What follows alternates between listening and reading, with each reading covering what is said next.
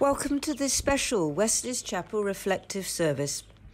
Here we are in the fishing port of Newlyn in Cornwall, which is one of the locations that will feature in this service this evening. Now, last Sunday, we as Methodists celebrated the conversion of John Wesley when his heart was strangely warmed at a meeting led by the Moravians in Aldersgate Street in London. But that day in 1738 was also Pentecost Sunday, when the fire of the Holy Spirit descended upon Christ's apostles, filling them with a new sense of purpose and enabling them to speak to all people, whoever and wherever they were. John Wesley was also filled by that same Holy Spirit many, many centuries later. So, what happened after that highly charged religious experience? Well, this evening we're going to look at how John and his brother Charles, who indeed had had a similar experience 3 days before, shared and evangelized their newfound fire in their hearts, especially here in the far west of Cornwall, amongst the working people in this land, the tin miners, the fishermen, the farmers and labourers. And it's the colours of Pentecost's Holy Spirit that will colour our service tonight, the reds, the oranges and the yellows of the glorious sunsets that are seen almost every day at this tip of Britain. So let us start the worship with a prayer. Almighty God, in this season of Pentecost, when the fire of the Holy Spirit dwelled in the hearts of the disciples, open our hearts and our eyes to the people and places that need to hear and receive your amazing love and grace. In a time of great need, you raised up your servants John and Charles Wesley, and by your Spirit you inspired them to preach and kindle an inextinguishable flame of sacred love amongst so many in history. Give us that sense of purpose and commitment, so we too can share and spread the wonders of God's love through Jesus Christ, our Lord. Amen.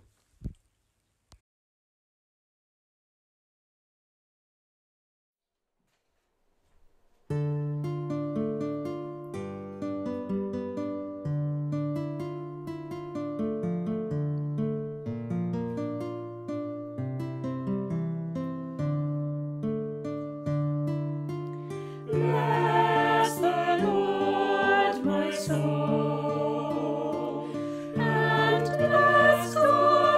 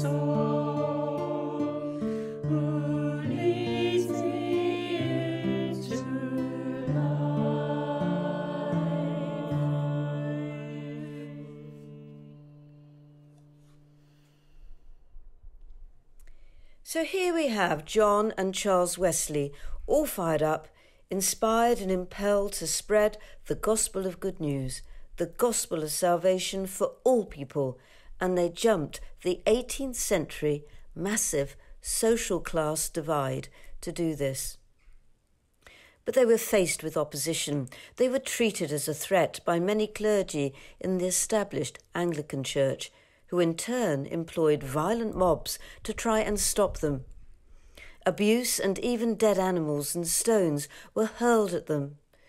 But the brothers kept on preaching salvation. They knew the Holy Spirit was inextinguishable, and that gave them power to endure. We now hear from the Gospel of Luke how centuries and centuries ago Jesus Christ faced similar opposition from his own hometown of Nazareth, speaking with the power of the Spirit, declaring his purpose of proclaiming the good news to all in the synagogue. But the truths he told angered the establishment.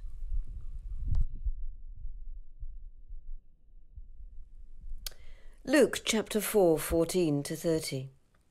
Jesus returned to Galilee in the power of the Spirit, and news about him spread through the whole countryside.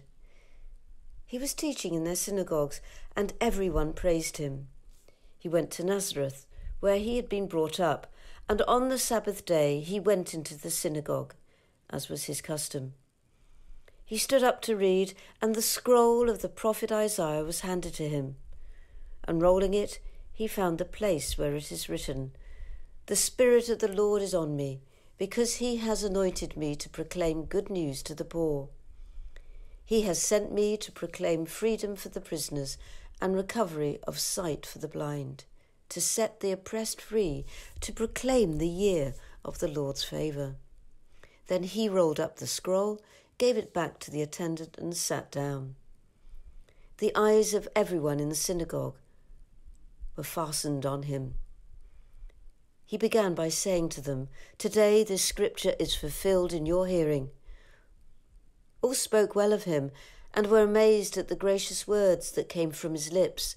"Isn't this Joseph's son?" they asked. Jesus said to them, "Surely you will quote this proverb to me. Physician, heal yourself, and you will tell me, do here in your hometown what we have heard that you did in Capernaum." "Truly I tell you," he continued, "no prophet is accepted in his hometown. I assure you that there were many widows in Israel in Elijah's time, when the sky was shut for 3.5 years and there was a severe famine throughout the land. Yet Elijah was not sent to any of them, but to a widow in Zarephath in the region of Sidon. And there were many in Israel with leprosy in the time of Elisha, the prophet, yet not one of them was cleansed, only Naaman, the Syrian." All the people in the synagogue were furious when they heard this. They got up, drove him out of the town, and took him to the brow of the hill on which the town was built, in order to throw him off the cliff. But he walked right through the crowd and went on his way. This is the word of the Lord. Thanks be to God.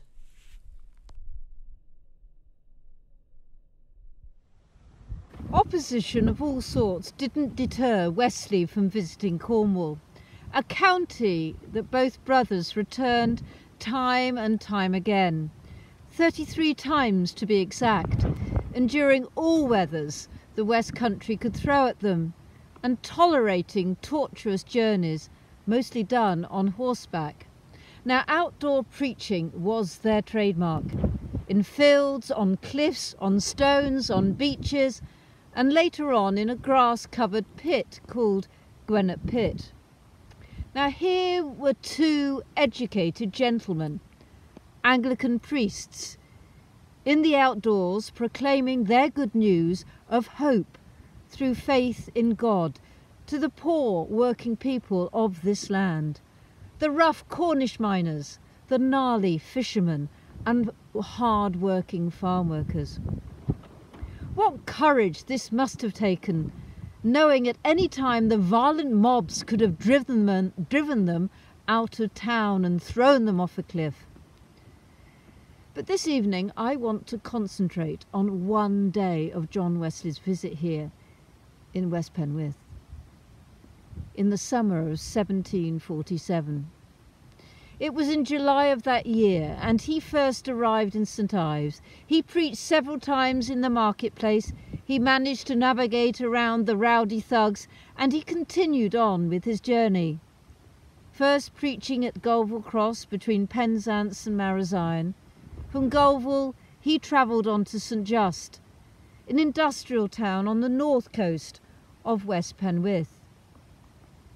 A town of narrow granite mining cottages and dark, satanic engine houses perched on cliffs.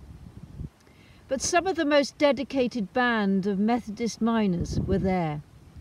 And John Wesley preached at 5 a.m. in the morning before the miners went to work in the deep mines under the sea. From there he walked to Morver, a little hamlet east of St. Just. Its golden granite cottages haven't really changed much since those years, 250 years ago. Now behind this little church here in Morver, he preached from a stone in that field behind me, surrounded by the ancient cairns and moorland of this north coast of Cornwall. Now he said in his journal that day, he preached to the largest congregation I ever saw at Morver. Then after Morver, he took the winding north road to the little hamlet nestled in a sheltered valley called Zena. And after attending service in the church there, he preached standing on a stone close to the churchyard wall. And a congregation of 100 and a cow gathered around him. Now much of John Wesley's travelling was done on foot, but in this case he was on horseback. And by 5 p.m. on Sunday the 12th, he was in Newlyn. In 12 hours, he had preached in St. Just, Morver, Zena, and Newlyn. Now that is dedication, but also spiritual endurance. But it's here in Newlyn where this story takes an interesting turn. Now Newlyn has been a fishing port for centuries, famous for its pilchards. It's just a few miles from Penzance and St. Michael's Mount. And that afternoon Wesley was led to the local beach here called Tolkien Sands. And he proceeded to preach to a very noisy and rowdy crowd. Now, according to his journal, the wretches from Penzance threw him to the ground. But out of the crowd, a young Newlyn lad rescued him, brought him back to his feet, and the wretches of Penzance were sent packing. And Wesley continued to preach his message of unconditional love to the people of Newlyn. Listening to this message, the young rescuer, Peter Jaco, was brought to faith. Subsequently, Wesley took this young lad under his wing. He educated him to read and write, and that boy became a very notable Methodist preacher. In 1777, John Wesley made Peter Jaco the first superintendent minister of the newly built Wesley's Chapel in London. And he's buried in our graveyard at the back of that chapel. On his gravestone, a Charles Wesley inscription says, "Fisher of men, ordained by Christ alone, immortal souls he for his Saviour won."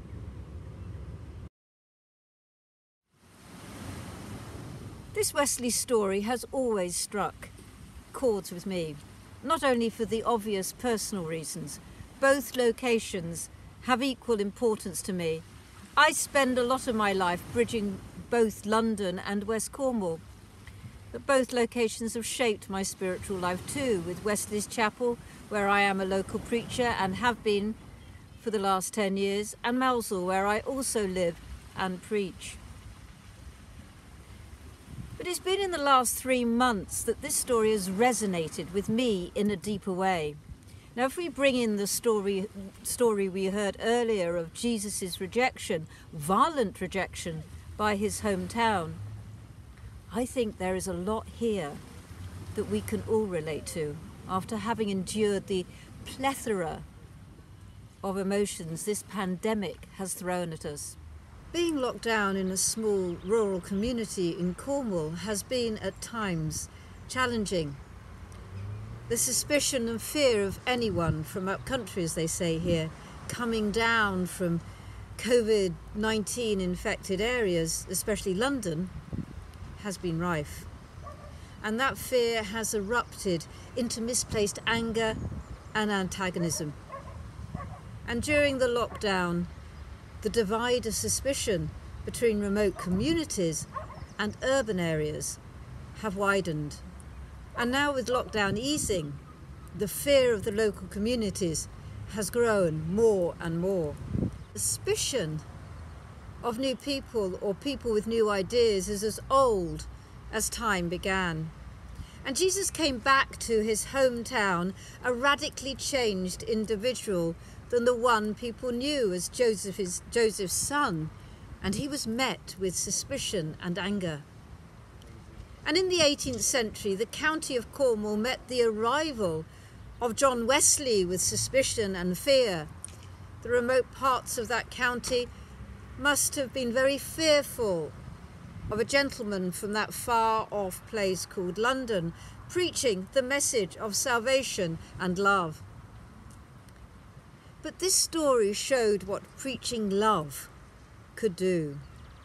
Out of conflict and suspicion came something life-changing, something no one could have thought. An uneducated, teenage, pilchard fisherman from Newlyn, ending up preaching salvation from the pulpit of Wesley's chapel in London. From what we've heard today, the power of the Holy Spirit can create a changed and warmed heart. That's the good news we all hope and pray for at this present time. But we also pray that the divisions caused by this crisis will be bridged by that amazing love that we have all witnessed in our neighbourhood, our community, and in the wards of every hospital. That good news of Jesus Christ that John Wesley preached all those centuries ago here in Cornwall and throughout his lifetime is still of vital importance for all of us today. Let us aim to make it known through our lives by word and action for now and the future. Amen.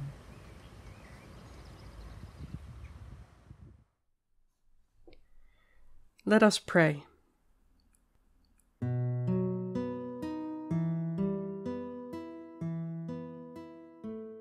Spirit of the living God, from holy wisdom brooding on the waters of creation to the Spirit with us now and enabling our worship, you have been gently and powerfully at work in our history. Within our darkest night. Within our darkest night, you kindle the fire that never dies away, that never dies away. Within our darkest night, you kindle the fire that never dies away, that never dies away. Spirit of the living God, breathing life into all that lives and loves, inspiring work and choices, guiding and moulding, encouraging John and Charles Wesley, and in the life and friendship with all they met. You are still gently and powerfully at work in our world. within our darkest night. Within our darkest night, you kindle the fire that never dies away, that never dies away. Within our darkest night, you kindle the fire that never dies away, that never dies away. Spirit of the living God, from knitting us together in our mother's womb to embracing us while we draw our last breath, you are gently and powerfully at work in our lives. We pray for the needs of our lives. Within our darkest night. Within our darkest night, you kindle the fire that never dies away, that never dies away. Within our darkest night, you kindle the fire that never dies away, that never dies away. Spirit of the living God, we ask you to hold these ones whom we name in our hearts now who are in particular need. We ask for your comfort for those who mourn, especially those who grieve and are not able to grieve together with loved ones. Within our darkest night. Within our darkest night, you kindle the fire that never dies away, that never dies away. Within our darkest night, you kindle the fire that never dies away, that never dies away.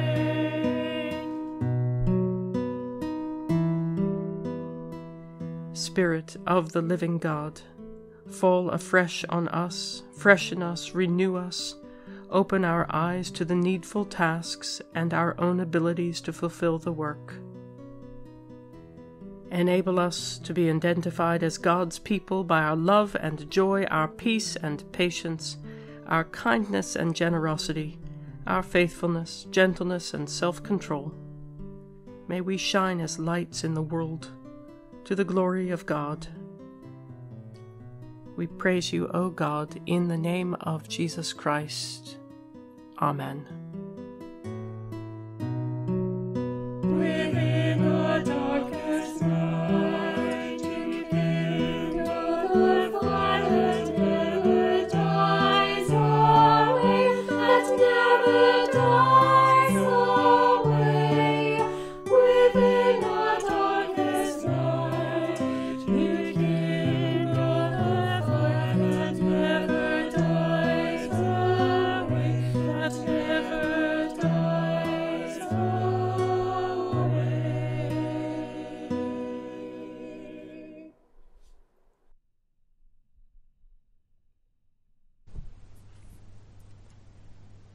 Pader agan ar loth. Agan Taize, Uzi in Nev. Benigis rebo tha hano. Re ddeffo tha wlasgor. Tha voth rebo gres in nor cepar hag in Nev. Ro ddyn ni heddiw agan bara pubdeddol. Ha gaf ddyn agan camwyth. Cepa del avenni ni then re na uzi o camwil agan pinni. Ha nara agan gora in temptation, mes delirf ni di worthdrog. Rag diso gi yuan wlasgor, han galos, han gordians, bisvican habinari. Amen.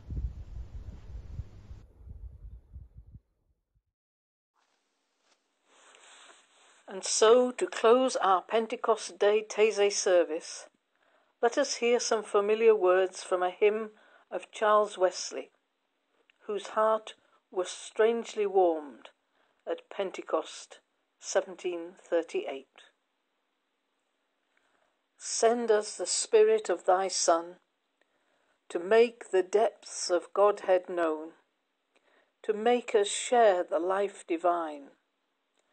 Send him the sprinkled blood to apply, send him our souls to sanctify, and show and seal us ever thine. So go in peace, remain in peace. May the love of the Father enfold you, the wisdom of the Son enlighten you, and the power of the Holy Spirit strengthen you for whatever you have to face. Amen.